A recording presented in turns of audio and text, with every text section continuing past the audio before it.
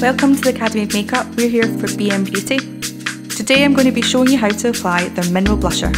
It's very quick and easy and anyone can do it. First of all, you take your brush, take a small amount of the pigment into the lid, smile, that way you can see the apples of your cheeks.